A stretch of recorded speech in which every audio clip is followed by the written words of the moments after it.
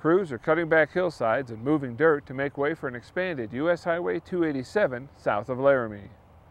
Just over 6 miles between the Colorado state line and Pumpkin Vine Road will be expanded to 4 lanes. The project addresses traffic, safety, and weather concerns. During the wintertime, weather can get extremely bad down here. I mean, up here at the top of Pumpkin Vine, you're above 8,000 feet. So it's almost no different than going over the summit on I-80.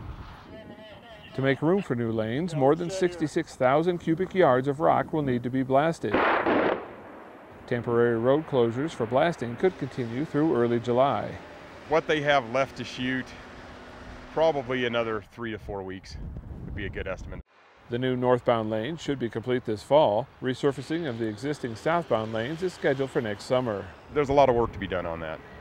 It'll probably take them a good part of the summer to get that done.